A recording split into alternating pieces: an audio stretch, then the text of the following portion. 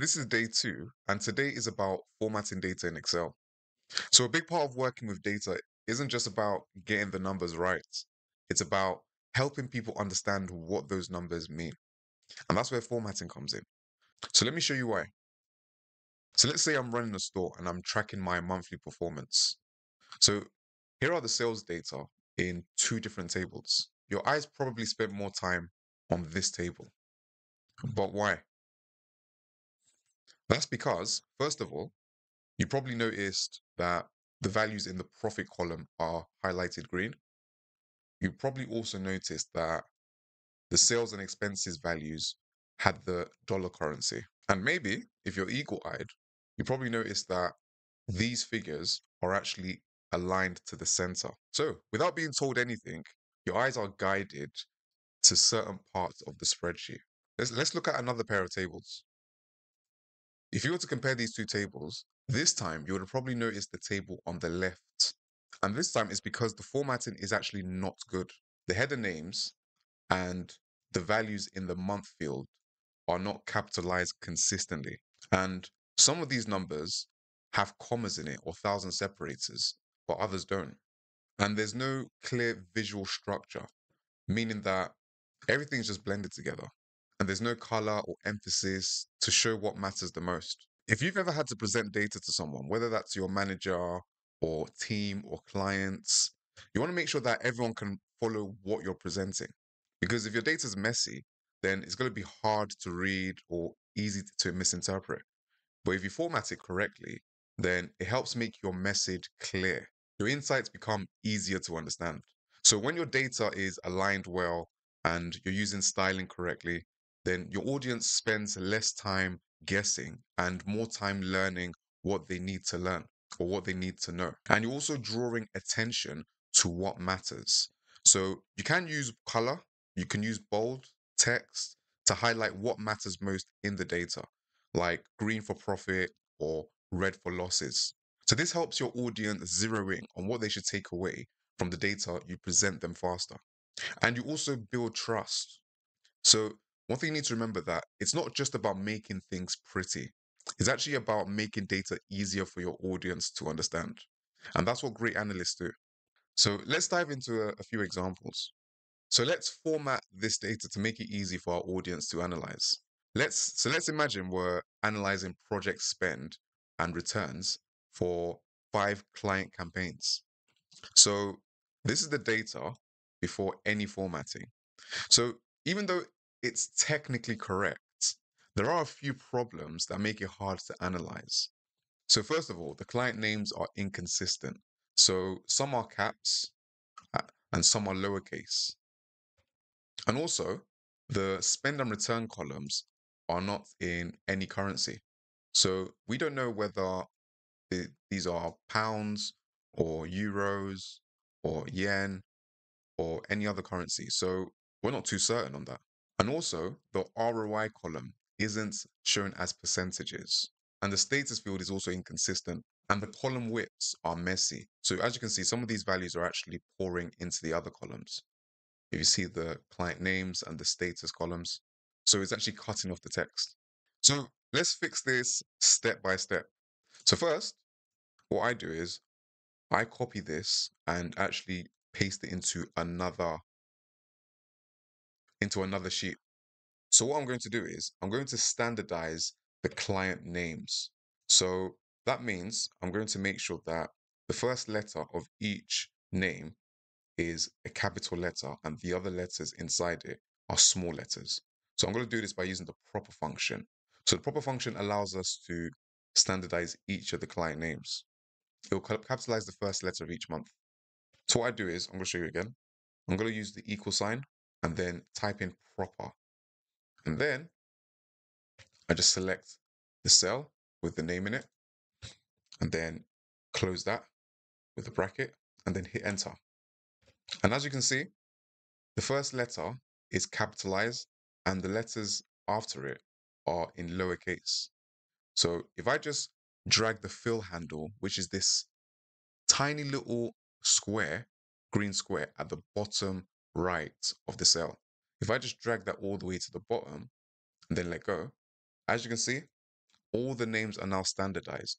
And I'm just going to do Control C, which will copy all of these names. And then I'm going to enter this cell here and then right click it. And then go to paste options and then click on values. And would you look at that? Now the names are all standardized. I've cleaned up the client names. So Tim, Jessica, Ryan, Sam, and Ashley are now showing the correct case. And actually, I can do the same thing with the status column. So if you notice, these are also inconsistent. So if I just go into this column, the next one, and just do proper, and then I just click on the first one, and then just close that with a bracket, and then hit enter, and then I do the same thing. I drag the fill handle down, and then I copy this, enter the first approved value, and then just hit that, and then there we go. So we've pasted this in. So the client names and the status for each of the records have now been formatted correctly. So next, what we want to do is we want to convert these, or rather, we want to add currencies to each of these columns so that we know which currency we're dealing with. So you can actually select columns B and C and then go to the numbers section under the Home tab. And then if I just click the arrow down here, I get the option of choosing which currency I want to convert this to. So for now, I'm going to convert this to the US dollars. And as you can see, it's now just done that. If you want to try a shortcut, what you can do is I'm going to undo this. And then I'm actually going to hit Control, Shift, and then $sign. And it actually adds a currency to each value in the spend and return column. But what you can do is, if you're not happy with the currency that's currently there, then you can actually right click this, go to Format Cells, and then you can also select the currency of your choice. So if I was to just scroll all the way to the bottom until I can find. So I'll just scroll and click on United States. And that will give us US dollar currency once again. Now all the spend and return values have the US dollar currency.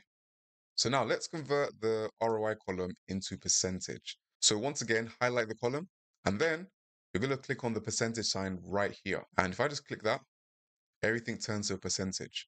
And also, if you noticed, while I hovered over the percentage sign, you're going to notice that it's showing us the shortcut to also doing the same thing.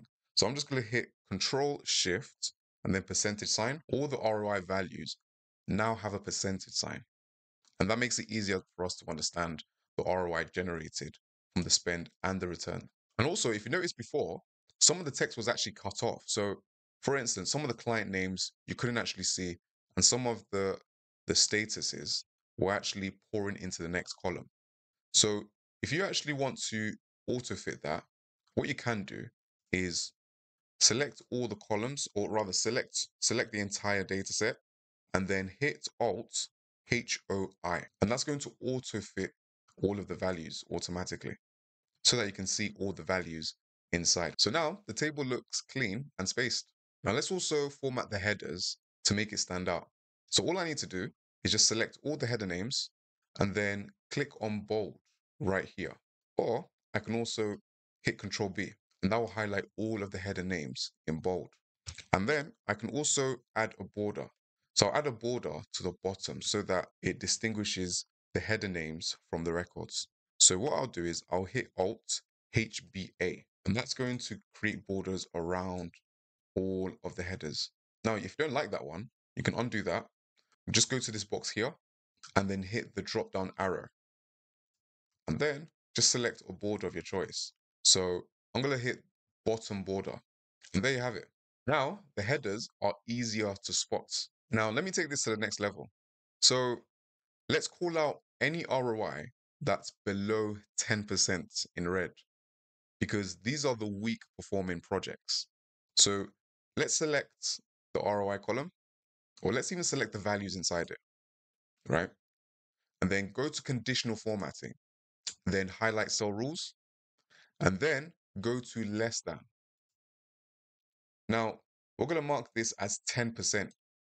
So any values that are less than 10% will be filled with light red fill, and then click OK. So as you can see, one project is actually less than 10%. So this is a weak performing project. But let's also highlight the projects that are greater than 20%. For us, that's what we consider the strong performing projects. So once again, go to conditional formatting, highlight cell rules, and then greater than this time. And then I'm just going to add 20%. And then we're going to mark this in green and then click OK. You can see that Tim's project is returning 25%. So the ROI is 20%. So this is a high performing project. So if I was to look away and then look back at it, my eyes gravitate towards the green and the red figures. And then I can pay more attention to these two. And then we can make a decision from that. So now the output looks better. So what I'm going to do is let me just name this after formatting example. And as you can see, if you compare it to the old table, this actually looks much better. I can actually get rid of this as well. So that's before and that's after. And that's how you format data in Excel. So if you want to actually practice more formatting in Excel, then check out the GitHub link in the description for a workbook you can try out. And what you want to do is you want to try to experiment with colors that guide attention and try to use different font styles as well to distinguish the headers from the actual records. Okay. And play around with number formats to make data easier to scan. So you can try different formats that you can find available here. You can try different styles, add 1,000 separators. So I challenge you to play around with it and then show somebody else your workbook and then see if they're able to actually understand your data very quickly. If they are, then there's a strong chance that you're actually formatting correctly. If they're not, have conversations with them. Tell them what's difficult for them to understand, what's confusing them about the data set, and then iterate and learn from it. Here are the key takeaways from this, right? So good formatting guides your audience, but bad formatting confuses them. If your spreadsheet makes it easy for someone to spot the key numbers and understand the message, then you've done it right. And that, everyone, is formatting with Excel.